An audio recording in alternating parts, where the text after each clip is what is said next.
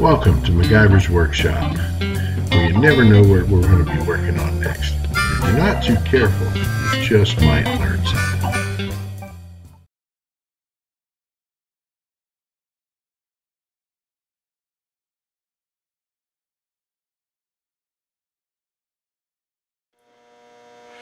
Hi there. Welcome to another episode of MacGyver's Workshop, where you never know what we're going to be working on next, and if you're not too careful, you just might learn something. So today what we've got is my neighbor called me up and said his truck, became all self-aware, and he was having all kind of misfire codes and thought he had some bad coils and stuff, and he said now it just won't start. So we're going to take you through this and show you just the craziness that can happen in a vehicle, and some things you want to be careful of when you are working on a vehicle as far as things not to do. So stay tuned. Alright, so with most Chrysler products, like I said, this is a 2005 Dodge 1500 4x4 with a 4.7 liter in it. The first place you want to look for is the automatic shutdown relay, and that is located right here in this little vacant spot that I've got with they call that the integrated power distribution module or something, but anyway, it's a fuse box. And what you want to do is determine if this thing is kicking on when they turn the ignition on. If you don't feel this thing click, then the truck will crank, but it won't start. So that's what we had. You would crank and crank and crank, and it wouldn't ever start. And so we went over there, did some diagnosis, and you can very gingerly pop the lid off of this relay. We're going to do a little test, and we'll know that the engine won't crank.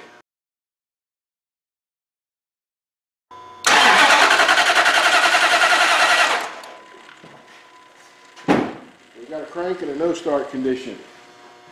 Now, what we're going to do here is we shall manually activate that relay, and I'll take the camera from you, Eric, and if you want to go in there and be my cranker starter guy. Now I'm going to have him go ahead and crank the motor, and then you'll see when I make this relay the engine will start. Alright, go ahead, Eric.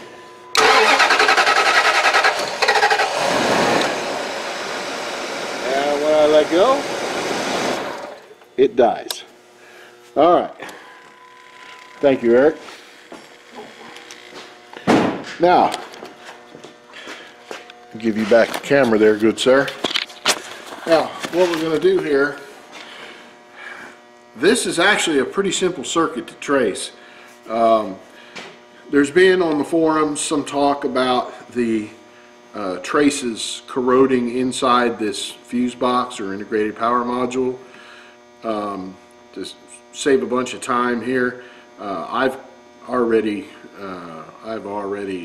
confirmed that this box is okay, which is really good, because I hear a lot of people talking about it's like $500 and takes forever to get, and there's no point in buying a junkyard one because it's probably going to be no better than the one you had. So, but if you should have to get to the point of diagnosing this, that this front right pin here is the one that goes to the computer. I'll pull this relay and secure power here. Pop this relay back out again. I don't know if you can get down in there, Eric, but this pin right here, okay, is the one that has to be grounded by the computer to engage this little electromagnet, okay, which will push this in, or pull this in, and make the switch, and that will that will send power to your fuel pump and your ignition coils and all that good stuff and allow the engine to start. So there's of course, I would recommend you get something like an all data subscription. You can go to alldatadiy.com and get a subscription for your vehicle if you really want to do it yourself. Some of the different vehicles may be wired differently. This one, this connector right up here underneath the box, maybe come around the back side here of me. This connector right here, okay, is the one where that pin goes to. So if you use your multimeter set on continuity, you should get a beep on one of those pins. The pin on this one is called K51. It'll show you in an exploded view diagram. I've already got this box mounted back in here, which is a pain in the butt, so you're just going to have to take my word for it on that. And it wasn't the problem with this truck anyway, but I am going to show you what was the problem. Now, that wire I showed you, or that pin from the relay, you're good there, Eric. I'm just going to come around you and get on my step stool here, because your truck sits so dang far from the ground. Dang rednecks. Anyway, it goes to your powertrain control module right here, and it goes to connector C3, which is this one. Now there's a little clip on the side you have to, like a security lock, you have to pull back.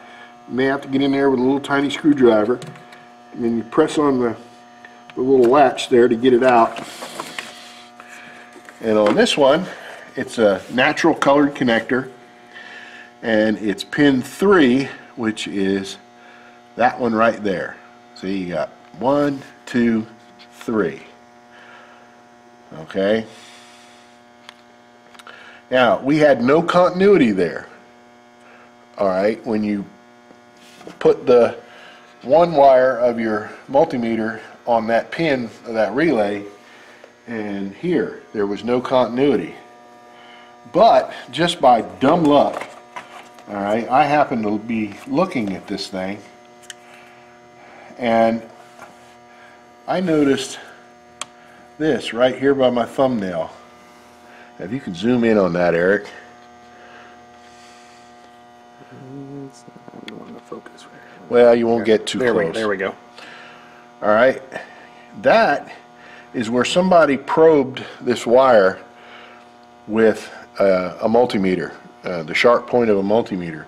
And what's happened over the years is corrosion's gotten in there and ate that wire up. Now, if I probe right here with my multimeter, I have continuity.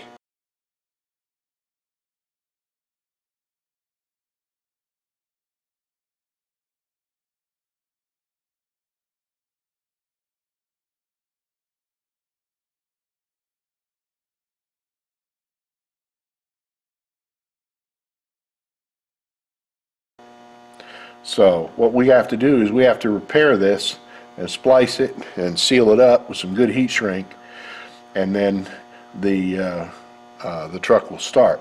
And then we can move on to your other codes and issues that you actually came in here for.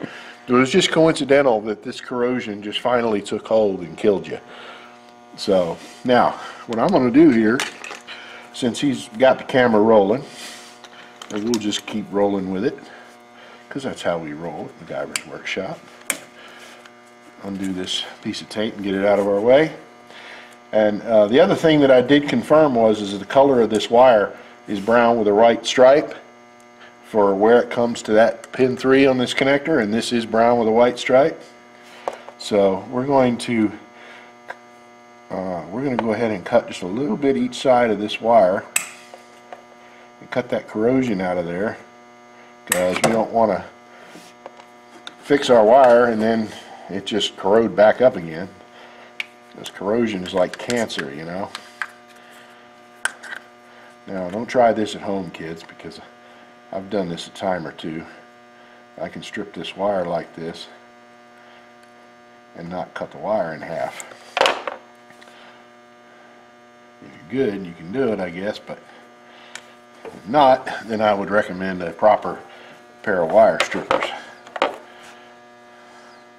But I, like Alton Brown, do not like unitaskers. And a pair of wire strippers are pretty much just a unitasker. They don't do nothing else. However, these little bad boys, which are called lineman scissors, my day job, what I do for a real living, because unfortunately I don't make enough to make a good living off of YouTube yet. So I work in the field of information technology. Now what we're going to do is we're going to splice in a little section of wire here. We don't want to just pull this, because then we're going to put everything in a bind right there. We don't want to do that. So we're just going to make a little section of wire there. We're going to fix that. We're going to solder it, and then we're going to put some heat shrink on it, and we're going to crank this truck up. Alrighty now I got everything all prepped up and ready. Now the important thing about soldering wires is you want to make sure you make a good mechanical connection as well as the solder. You don't want the solder holding your wire together. That's no good. So make sure you put a good old Western Union splice on there.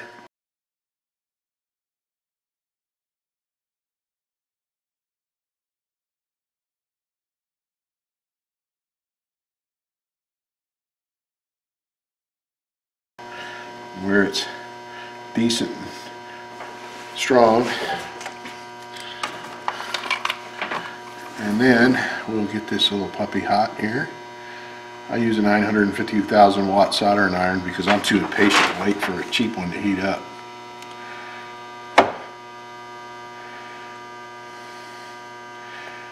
And you just flow your solder into that connection there, not too much.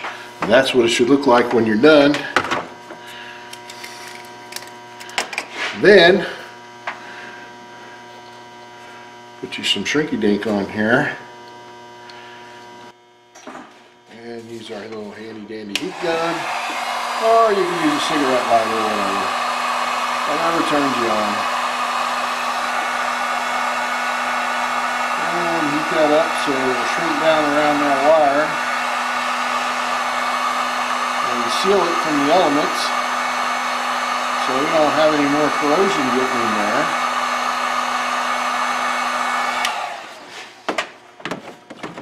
Alright.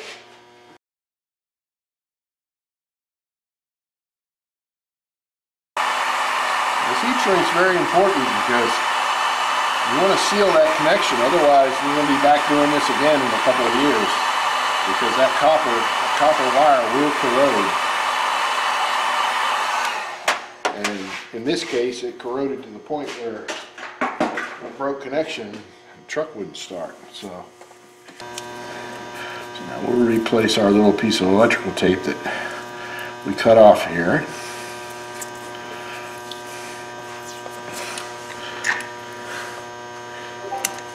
Alright, let's plug this back in here and let's see if our truck starts there. I got a funny feeling it just might. What do you think? I think it will. I don't know, I ain't never fixed nothing before. I gotta play Mr. Contortionist here. Get down in here so I can run this back in the way it was. Always wait to hear that thing click, and then pop your little locks back. You hear that click? That was important. Alright, let's see if it starts. Keep the video running so we don't have any interrupted. So nobody thinks I'm cheating. I'll tighten that up in a minute. Why don't you get on that relay there as good as you can. I'll put some light on you. And let's see if they'll see that relay make when I turn the key on.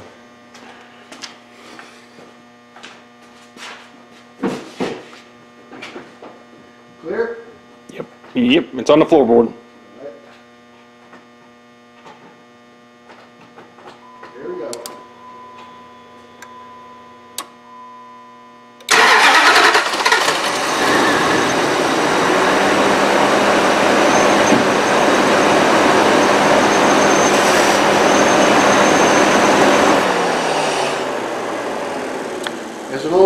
radio announcer once said at a highly emotional point in I think it was a baseball game, how about that shit, sports fans? So, I've seen a lot of stuff on the forums about this particular type of issue. This case was strictly because of something that happened probably 3, 4, 5 years ago or longer. And it just took that long for that wire to corrode to the point where it finally broke connection and caused a no-start condition. So there you have it. Check the, feel free to post your comments below. You can always email me here at MacGyversWorkshop@gmail.com, and I try to check it as often as I can, and I will respond. And if you haven't already, please subscribe and click the little bell icon so you'll be notified whenever I post a new video, because I got a cool kick-ass project going right now that's kind of a cross-promotional thing with my son's YouTube channel. We're doing our Death Cart Challenge, so stay tuned for that, and thanks for watching.